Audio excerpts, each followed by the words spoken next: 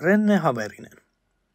Renne Haverinen, a crofter from Kuhmo, was a guide in Vienna Karelia for several Karelianists.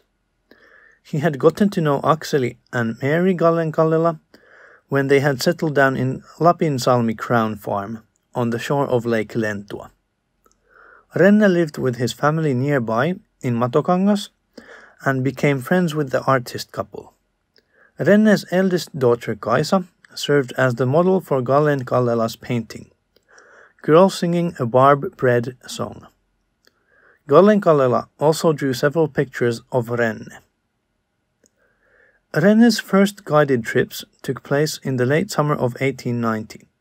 He was a guide for Gallen-Kallela's and Akseli's artist friend Louis Sparre, who had become their guest, across the border in the village of Akonlahti. These trips, which lasted a couple of weeks in total, started a pilgrimage of Karelianists to Vienna Karelia and other parts of Karelia.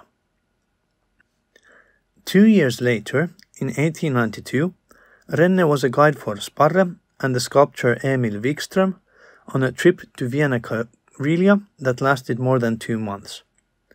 Sparre also immortalized Renne in his drawings, and after Renne's death, erected a monument on his grave at the Kuhmo's old cemetery. In 1894, Renne guided the architects Yrjö Blomstedt and Victor Sucksdorff on their trip to Vienna Karelia and other places in Karelia. Renne, a usual pleb, played a significant role in the success of the Karelian voyages.